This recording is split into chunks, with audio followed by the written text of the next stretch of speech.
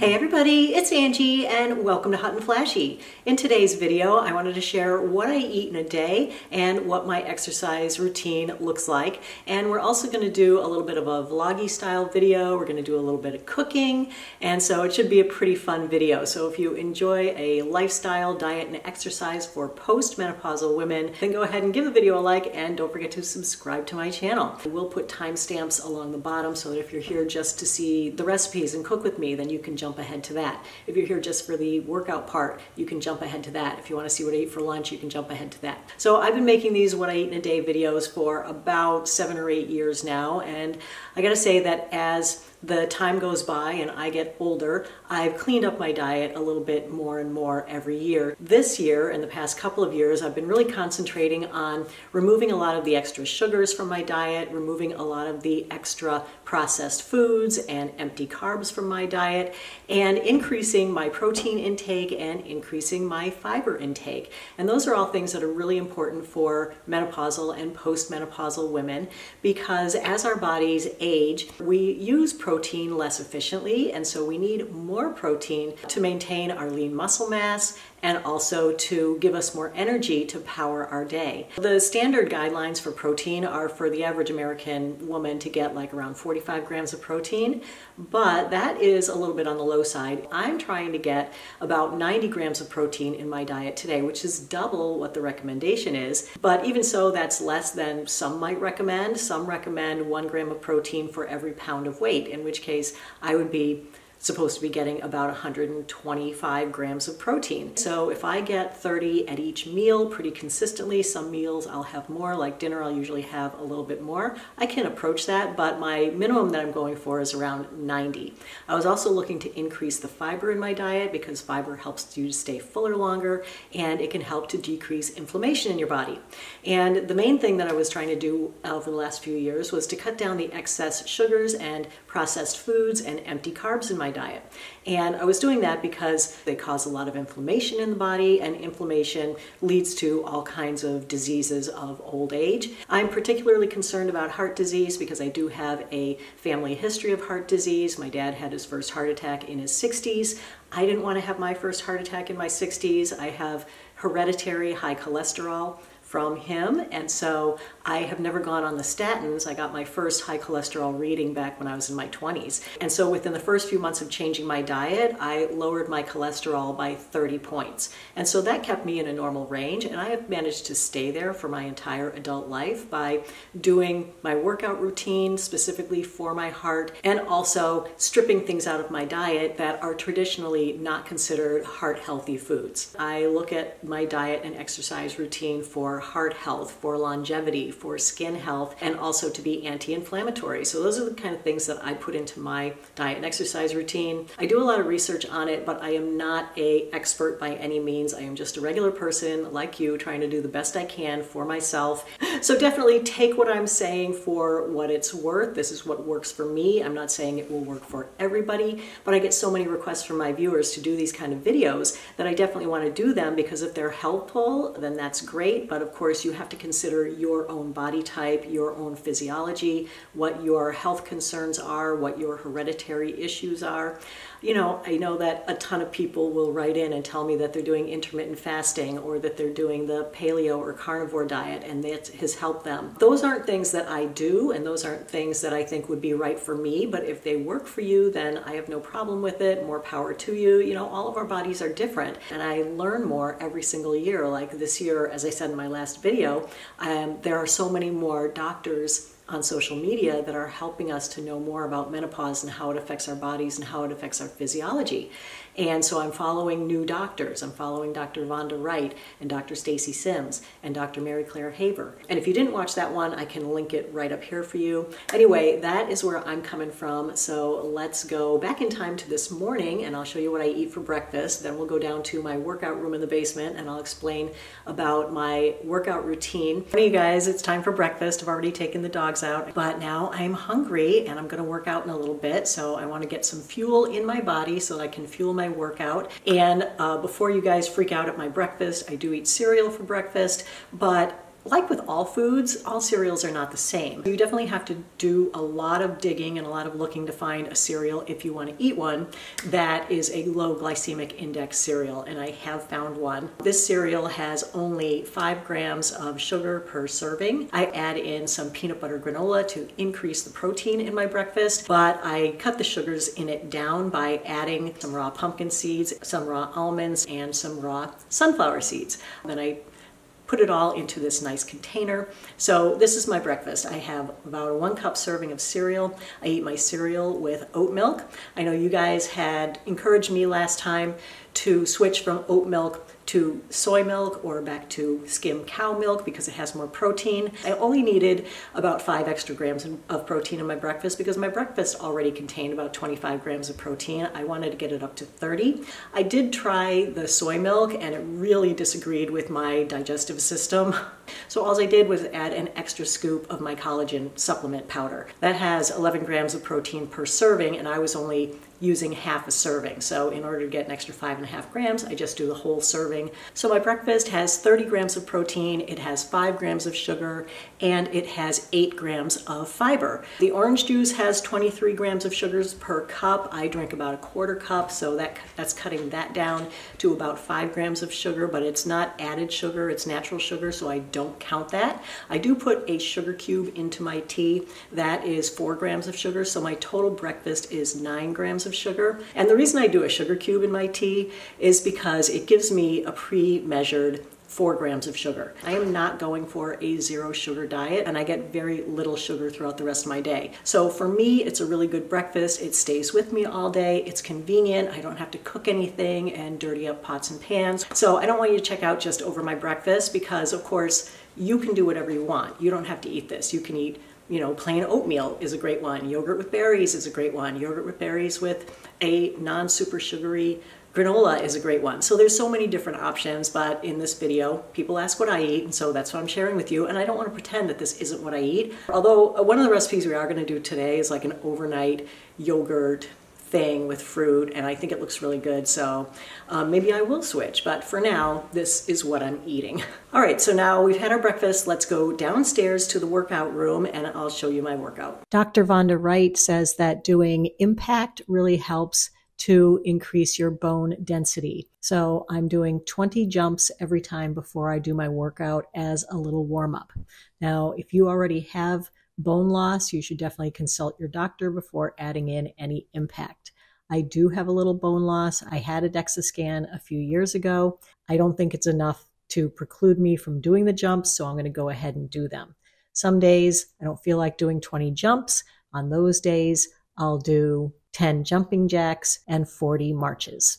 Then I get on my Peloton bike and I usually just ride for a few minutes to warm up and to select the workout that I'm going to do that day. I usually pick a 30-minute low impact ride and make sure that I have my Apple Watch synced with my Peloton so that I can keep track of my heart rate. What I learned from Dr. Mary Claire Haver this year is that working out in zone 2 helps to reduce inflammation in your body. So I want to keep an eye on my heart rate throughout the entire workout. Zone 2 is 60 to 70% of your maximum output. So I don't follow the ride that the instructor is doing exactly. In order to stay in zone 2, I have to keep adjusting either my pedal speed or my resistance so that I can stay in that 60 to 70% range. This is one of my favorite instructors, Jess King. She's so funny. She's so encouraging. I just love riding with her. Something that I learned from Dr. Stacy Sims is that for my heart health, I really also need to add in some full-on sprints. And so I wait until the very end of my workout till I have about 6 minutes left. And then I do 3 20-second sprints with 2 minutes of recovery in between each sprint. I'm not going to do the full workout right now because I do have to go upstairs and record the rest of the video, but let me just show you my little sprints and how I time them. I just watch the time on the screen and I start sprinting. I sprint for 20 seconds, pedal as fast as I can for 20 seconds, and then I take a 2-minute rest. And you can see how my heart rate spikes up into my zone 3 or even zone 4. And that's really good for my heart health. Then when I'm finished with the class, I do usually a 5-minute stretching routine before doing my weight workout. Doing my workout with weights after I bike keeps my heart rate in zone 2 while I'm lifting the weights. So I usually will do a half-hour bike ride followed by a half-hour of weights, and that gives me an hour of zone 2 exercise. Here's the weightlifting side of my little workout room. I have 2 5-pound weights, 1 7-pound, 2 8 pounds, 2 10 pounds, 2 12 pounds, and 2 15 pounds. Now, what I've learned recently from the doctors that I follow is that it's really important to lift heavier once you're menopausal or postmenopausal.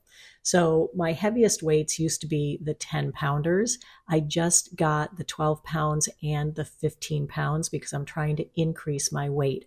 A lot of people asked me in my last video how to increase the weight and what constitutes lifting heavy. And of course, there's no one answer for that. Everyone's lifting heavy will be different depending on how strong you are and how much muscle mass you have. So in order to figure out what weight I'm going to use, I'll bring out 3 sets of weights, and I'll start with the set that I would normally be able to lift 3 sets of 10. Then I'm going to go ahead and go to the next heaviest, which is the 12-pound weights, and now I'm going to do a set of 10 with those. And I can feel the difference just by adding the extra 2 pounds to each arm. Then I'm going to grab the 15-pound dumbbells and I'm going to try doing the 10 bicep curls with those.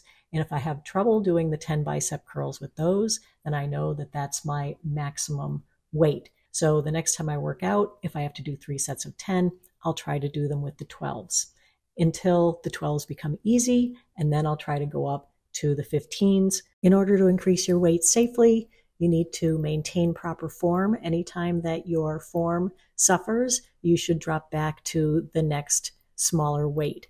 So I just go ahead and do the workout along with the Peloton instructor because I have lots of different strength workouts. In addition to the Peloton strength workouts, I've also been doing Tracy Steen's workouts on YouTube. I do 20 to 30 minutes of weightlifting every time I work out. I work out every other day or 3 to 4 days a week, depending on what I can fit into my schedule. And I know this session is done when my trainer comes over and tells me it's snuggle time. All right, so that's my breakfast and my workout. Then I usually shower, and then I'm ready for my lunch. And if you guys have been watching me, you know that I eat the same thing for lunch every day, just like breakfast. I'm a creature of habit. I don't want to have to think about those 2 meals. I want them to be easy, convenient. The one thing that I will say about my lunch is that because it is a salad, a big salad, it takes a long time to eat it. But I kind of like that because it gives me a chance to just sit and like look at emails or watch a couple of videos. And so it's more like my little me time. And I've showed it to you before. What it basically consists of is lettuce as the base. It's usually about 2 cups of lettuce. And I like romaine. And then I usually add in some kale or some spinach because those are those dark leafy greens that are so good for your heart, so good for your body. They've got all kinds of great nutrients in them. And then I'll put on whatever vegetables I have handy. I'll put on tomatoes if I have them. I always have avocado on hand. Sometimes I have green peas in the fridge, so I'll put those on. Celery, carrots, just whatever you like in a salad you can put on it. Then I sprinkle a handful of nuts and seeds over the top. These are raw nuts and seeds. I never get the roasted or salted nuts and seeds. These are 2 things that I have on hand a lot and I put on my salad a lot. These are Melissa's peeled and steamed baby beets, and these are Melissa's steamed lentils. They're both delicious. They're both great in a salad. It adds extra legumes, which adds extra fiber and extra protein to my salad, and the beets just add another type of vegetable and another type of fiber. So I love those. This is a homemade lemon tahini dressing that I make with apple cider vinegar. I do put in a little splash of balsamic, and this is delicious. I just use an old salad dressing bottle and I make it in here. The recipe for this is on my blog. The recipe for my salmon salad is on my blog. And I always put on a scoop of my salmon salad. I buy canned salmon. I only buy wild caught salmon. I never use farm salmon. I get it at Trader Joe's. It's really good. I mix it up with yogurt and curry, cumin,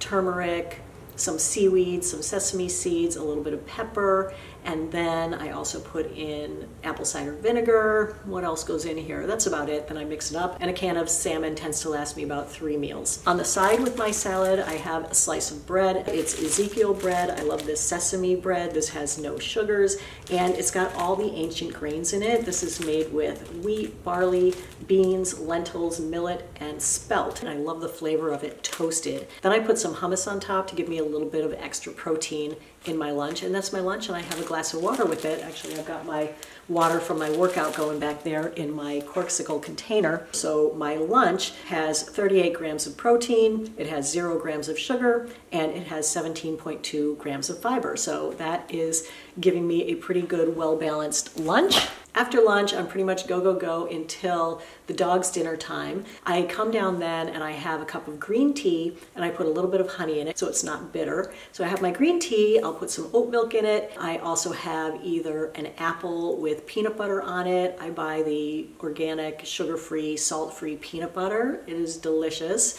And then I get apple, which has roughage in it. Or I'll have a bowl of yogurt with fresh blueberries, fresh raspberries, fresh strawberries. Then it's just water until dinner time, and then dinner is where I get the variety in my food. So I'll cook various things for dinner. I'll generally have salmon once a week, and I've done a bunch of salmon recipes for you. They're over on my blog.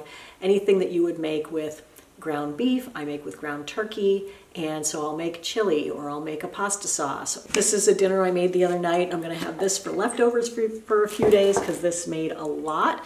This is a ground turkey, mushroom, kale. I love it over brown rice. Let's see, I took pictures of some things that I had to eat this week. This is a chicken soup that I made over the weekend. It's really easy to make this from scratch, and it's really healthy and really delicious. I usually have one tofu-based meal every week. This meal was a dinner. It has a peanut tofu crumble that was really good, really crunchy and delicious. Also roasted cauliflower. There's brown rice with edamame and celery. I fried an egg and put that over the top, and oh my gosh, that was so delicious, you guys. That was such a good one. For this video, I think we're gonna make another tofu recipe. I saw this version of a Parmesan that is vegan. This version has tofu for what would be like the chicken cutlet or the eggplant. For the coating, instead of doing an egg and then breading coating, it has quinoa coating. And you know, quinoa is so good for you. It's got a lot of extra protein and a lot of extra fiber. When you bake this, it gets really crunchy and it gives you that nice crunch.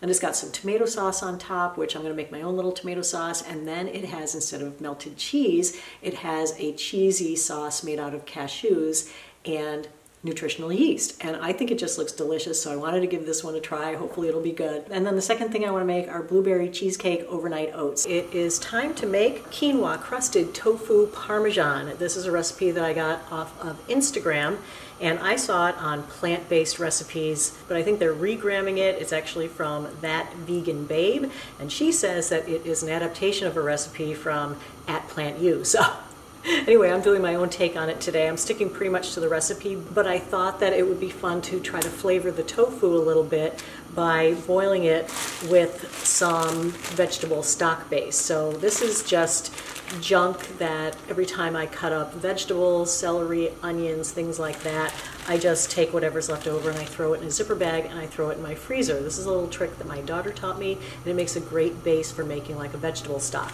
So I just take this whole bag and I just dump it right into a pot of boiling water. Add a few grains of salt, give it a little pepper. After that boils for about 15 minutes, I'm going to be ready to strain it, and then I'm going to put my tofu in it. Now the reason I'm going to put my tofu in it is, you know how you have to press your tofu to get all the extra water out? Well, I was just seeing on Instagram that you can like boil it quickly and that pulls the water out more evenly, but if you boil it for like 5 or 10 minutes, it also infuses the flavors of the stock into the tofu. So I was like, oh my gosh, win-win. So I wanted to give that a try today. In the meantime, I've got to set up 3 bowls for dredging my tofu when it's ready. And into the 3 bowls goes flour, salt, pepper, Italian spices, and a plant-based milk. And then the 3rd bowl is for our quinoa. The recipe calls for whole wheat flour. I've got chickpea flour and almond flour, so I'm going to go ahead and use these. I think I'll use about a 50-50 of these. I'm hoping that the almond and chickpea flour will help it to be a little bit more crispy and crunchy, and also will give it a little bit more protein. So I'm cutting this recipe in half. Actually, this recipe calls for 2 blocks of tofu, so I'm going to be just using 1, so it calls for a cup of flour. So I'm going to go ahead and use a 1/4 cup of each of these. 1/4 cup of chickpea flour and a 1/4 cup of almond flour. This is starting to boil. I'm just going to turn that down to a simmer. And then the other reason that I'm making this nice vegetable stock is that I am going to be making my own tomato sauce, so I'll be able to use some of that in my tomato sauce to give it a little extra flavor as well. I'll put in some salt and then some fresh pepper. I like a lot of pepper, so I'm going to make it nice and peppery. Put in some garlic powder, onion, and rosemary. This sounds really good. I can't wait to eat this. I think it's going to be delicious. So I'm just going to stir these up.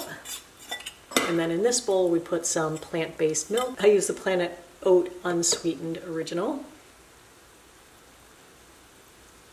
And then the third bowl is for our quinoa. This is the brand of quinoa that I use. All right, the boiling of the vegetables is done. I'm just going to remove all the veggies from the water and put in the tofu.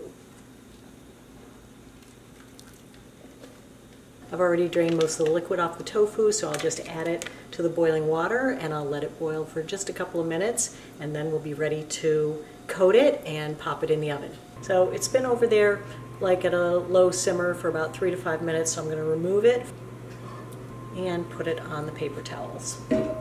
I've got my prepared baking sheet. I just lined it with foil so it would be less cleanup.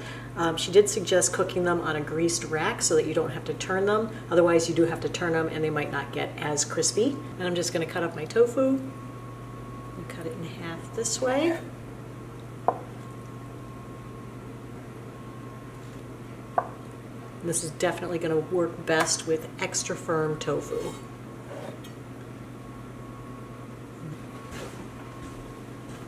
So I'm just stacking them up here with paper towels because they're still very moist on the inside. So the first thing you do is put it in the flour mixture and make sure it gets on all sides, including the ends.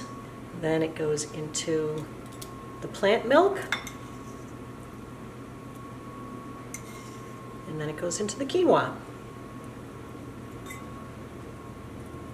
And then onto the baking dish. Oh my gosh, that looks so good. All right, let's keep going.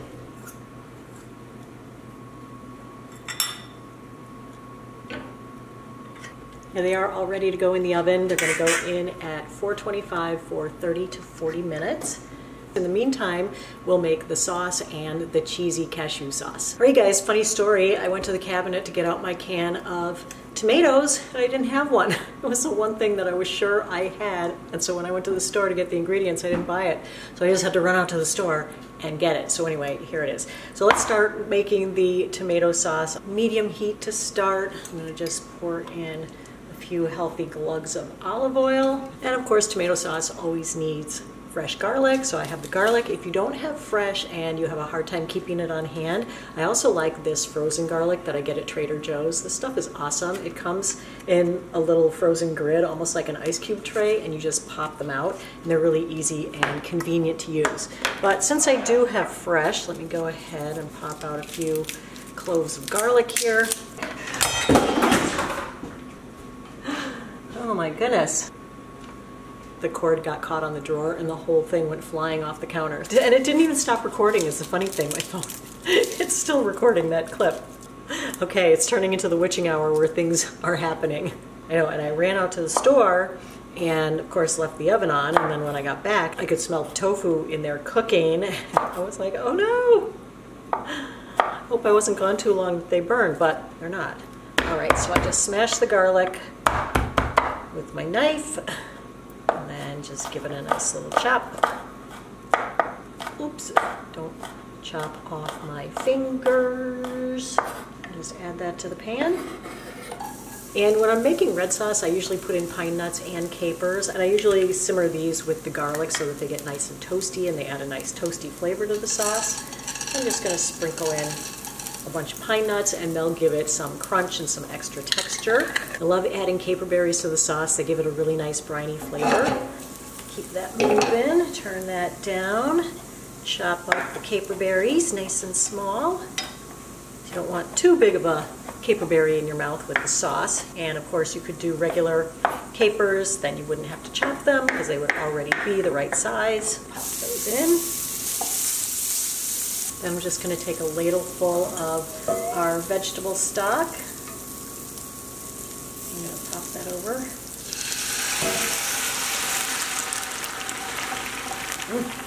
Now I can turn that off, and I'll save the rest of that and make some soup. I'm going to let those simmer down and deglaze the pan. All right, now I'm going to go ahead and add my can of tomatoes, put in a little salt, and pepper. I think we'll add a little rosemary so it kind of matches the flavors on the tofu, and I like it a little spicy, so I'm going to add some red pepper flakes. Of course, if you have fresh herbs, that's always great to add. All right, I've got everything set up to make the cheesy sauce, but in the meantime, the tofu was ready to come out of the oven, and it looks so good, you guys. I can't wait to show it to you. Don't they look delicious? They look crispy and crunchy. Can't wait. All right, so let's quickly do the cheesy sauce. Well, you just take all the ingredients that it needs, you pop them in a food processor, you give it a whiz, and it's ready. So I'm cutting the recipe in half, so it's actually a half a cup of cashews, a quarter cup of water, the juice of a quarter of a lemon, half a teaspoon of apple cider vinegar, 1/8 of a cup of nutritional yeast. That's going to go in. That's what's going to make it taste nice and cheesy. 1 small clove of garlic, and a 1/4 teaspoon of salt.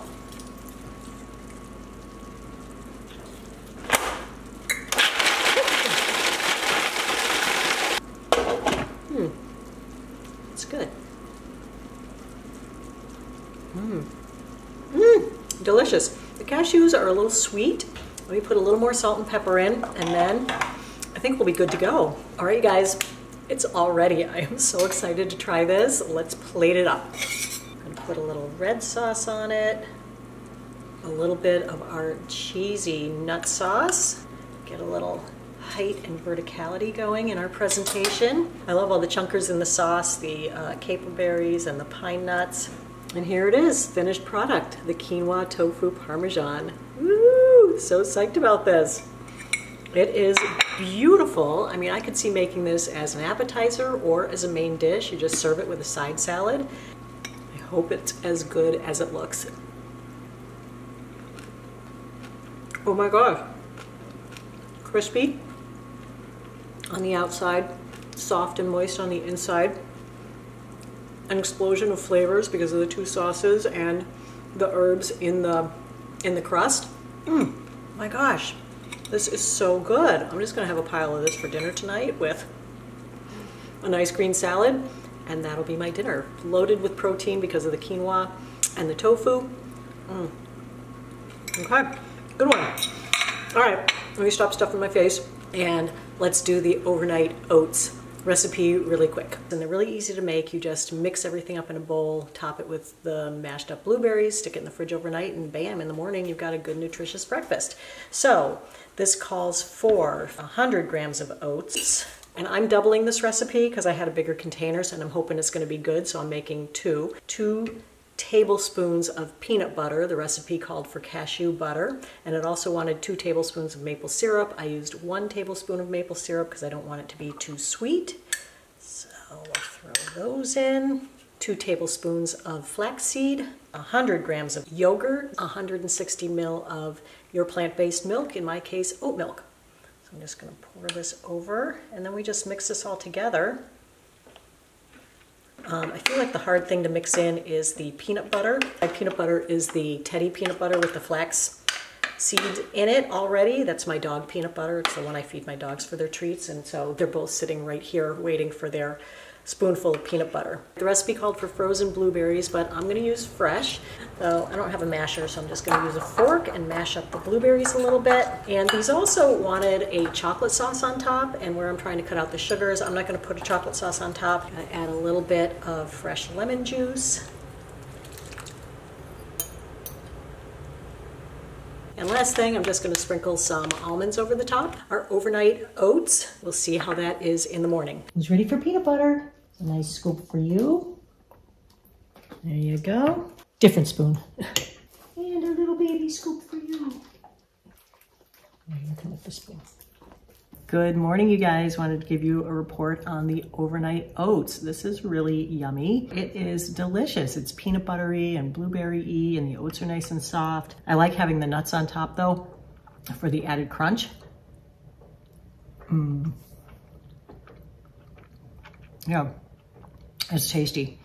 I would make this again. I figured out the protein and fiber on it. It has 33 grams of protein and 15.4 grams of fiber, where I'm gonna eat half. That cuts that in half down to 16.5 grams of protein and 7.7 grams of fiber, which is lower than my normal breakfast. Once we add in the 11 grams of protein from my tea, from the collagen supplement, that brings it up to 27.5 grams of protein. So that's approaching the 30 that I usually get in my breakfast, but the fiber is still only at 3.5, 4 grams, whereas my normal breakfast is 8 grams of fiber. So I like my normal breakfast better, but overall, I think this is really good if you're looking for something quick and easy for breakfast.